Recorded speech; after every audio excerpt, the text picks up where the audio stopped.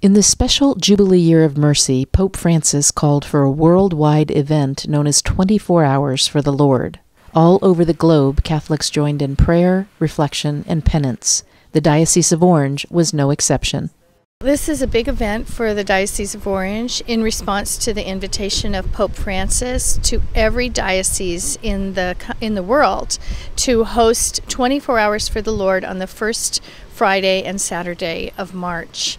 And the first and most important thing about 24 Hours for the Lord is that it is an extension of God's mercy to the world. So we have priests hearing confessions round the clock, the entire 24 hours. We also have Mass with the Bishop opening the event, and a fish fry for people to get their nutrition in between, food trucks coming tomorrow, and a family story hour. And the whole 24 hours, there's not only confession, but also a walking labyrinth for people to pray, the Divine Mercy Chaplet, and a rosary being prayed in the chapel. In addition to 24 hours of the Sacrament of Reconciliation, we have the Migrant Stations of the Cross round the clock.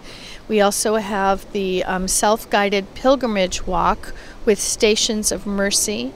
People can walk around the campus. There are various locations with signs on them that they can pause and pray. We have a very beautiful guide for them to walk those stations. So we have this wall, the Messages of Mercy wall, which is an opportunity for each individual to write out what mercy means to them or an experience of mercy in their life, a way that they feel called to extend mercy to the world, or a way that they need to receive mercy.